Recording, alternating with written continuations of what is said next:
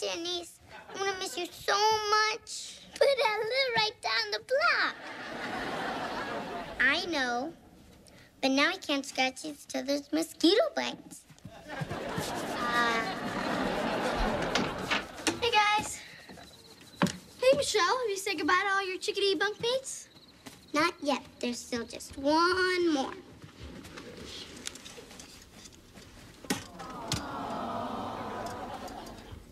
Goodbye, Gilbert. I'd write you every day, but you just eat the paper. I know how you feel, kid. I made a few good friends myself this summer. David, Billy, Sean, Greg. Good thing I played hard to get. Okay, girls, attention. Lights out in 5 minutes. It's very important to get plenty of sleep last night at camp. So we won't be tired tomorrow? So us counselors can party tonight. All right. Speed it up, you little twerpsicles. Better get back to your cabin, Blondie. Isn't it past your bedtime, too? You know, Kimmy, you could use a little beauty rest yourself. About a year should bring you up to a yuck.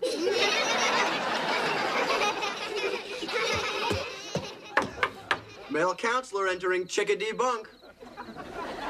Hi, Steve. Hey. DJ, your husband's here. He's not my husband. Not yet. Ooh.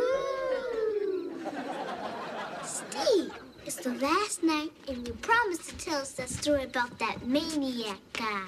Well, I don't know, guys. It's pretty scary. You should probably all go to the bathroom first. No, Okay, all right, I'll tell it.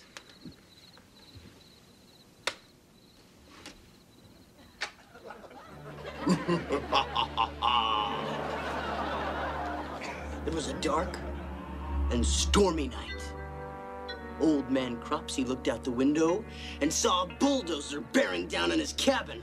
Oh, no! He ran down to stop it, but his foot got caught in the broken floorboard. The thunder was so loud that nobody could hear Cropsey scream. Ah! That bulldozer buried him alive under a pile of rubble and mud. You know what they built right where Cropsey's cabin was? This camp. So now, whenever it rains, out of the slimy sludge it comes, just looking for scared little campers. Half man, half mud. The Cropsey Maniac!